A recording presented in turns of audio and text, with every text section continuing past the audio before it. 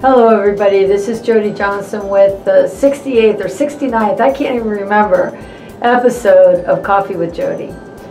We are talking this month about profiles and the difference knowing your profile and the profile of your team members can make in your business.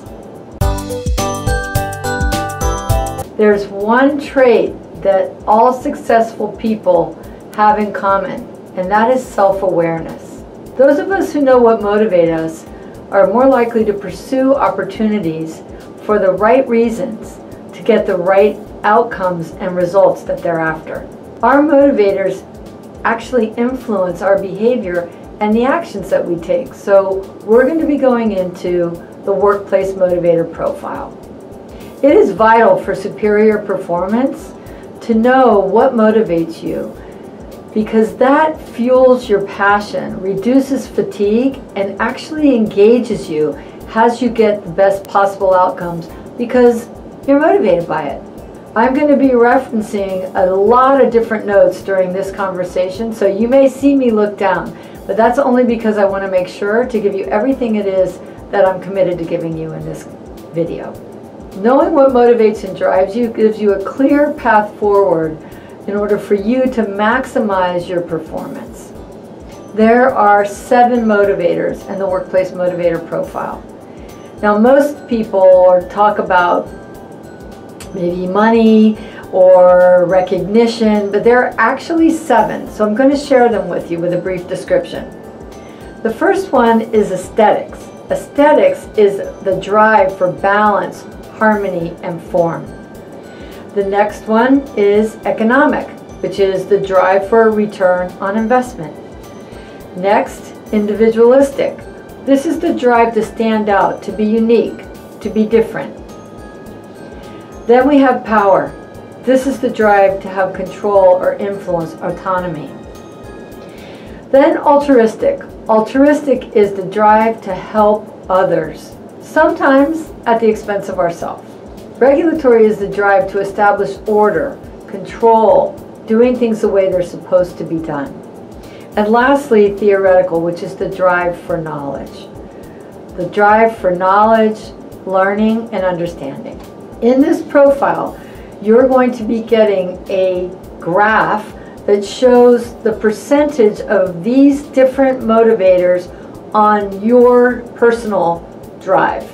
On your motivators results, you're going to have a percentage that is which of these different areas of motivation are influencing you the most or the least. It will give you the range of the people that have taken this, and then it gives you the mean average. Then it gives you a score of how these influence yours from 1 to 7.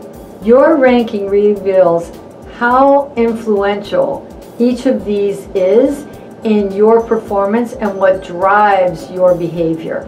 While it's very important to know what is motivating you, it's also extremely important to know what's motivating others. When you're looking at something else, when you're looking at another person, it can be very difficult to see what's motivating them. You have to observe their behavior. You have to hear what it is that they're speaking about and that they value. When I first did this profile, I got altruistic as my number 1, economic as my number 2, and then it kind of falls from there.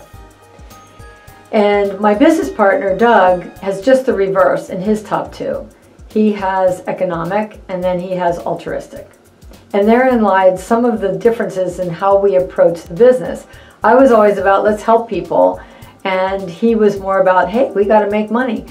The good news for both of us is that helping others and the drive for economic return on investment, while it's important to us, it's also obviously extremely important to our clients. So the 2 things that motivate us and drive us and that we're passionate about are absolutely aligned with the business that we're in. You'll look for yourself when you get yours as to, hey, how can I use these motivations, these drives, these passions to help me be more effective and increase my performance. Now, while knowing yours is really important, You'll also want to know the motivators and values and passions and drives of the people on your team. So a couple of ways that you can do that, because it's awfully difficult to be able to just like figure that out. There are some guiding questions that you can either ask yourself or ask that person that can reveal that. So I'm going to go through a few of them with you. In aesthetics, it's like, what's beautiful to you? How important is it that you can express yourself creatively? Are form and aesthetics more important, or is functionality more important? How important is work-life balance to you?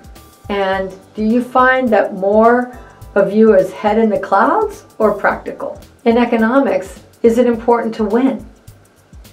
What is a reasonable return on investment? Do you generally think that people have an agenda or want or need something from you? Would you consider starting your own business or becoming an entrepreneur? When you're faced with a situation, do you look and reflect on how it's going to affect you or how it will affect others? Under individualistic, how important is it for you to be independent and autonomous? If you could do anything you wanted today, what would it be?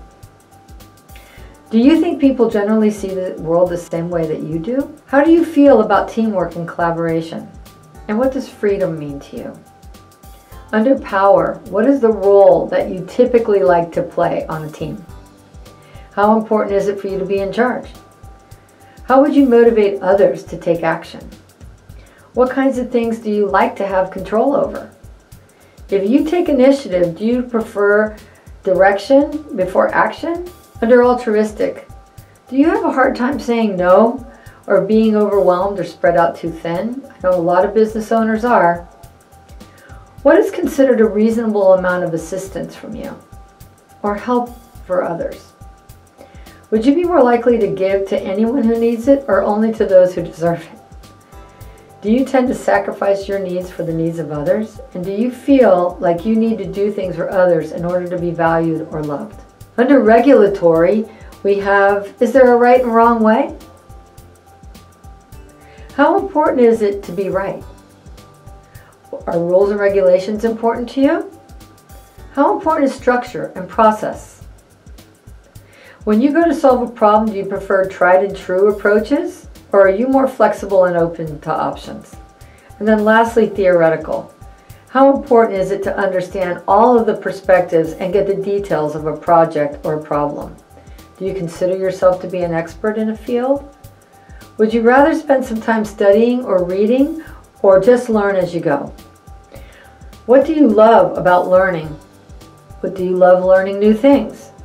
And what do you think is most important? When you get your results, they're going to give you your universal assets. What are your driving intuitions?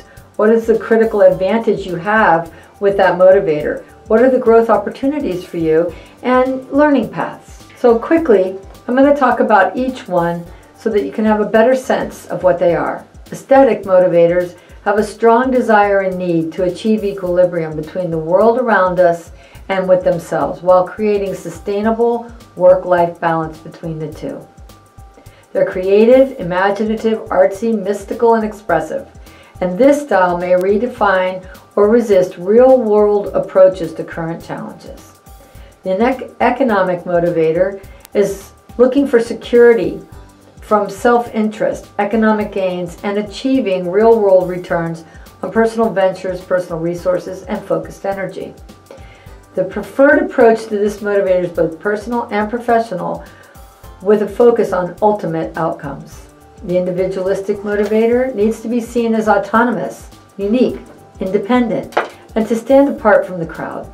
The altruistic motivator is an expression of the need or energy to benefit others, sometimes at the expense of themselves. The regulatory motivator, they need to establish order, routine, and structure. They promote a black and white kind of mindset with a traditional approach to problems and challenges through standards, rules, and protocols. The theoretical motivator is the desire to uncover, discover, and recover the truth. This need to gain knowledge for knowledge's sake is the result of an itchy brain. Rational thinking, reasoning, and problem solving are important to this dimension. So while DISC looks at behaviors, The workplace motivator looks at what drives us, what motivates our actions and our performance. Both of which are important, different but important. If you'd like to find out more about the profiles I've been sharing with you, click on the link below to download a white paper that will give you an outline of the difference that these profiles make for you personally and for your team, and your effectiveness across the board to not only increase your performance but theirs as well.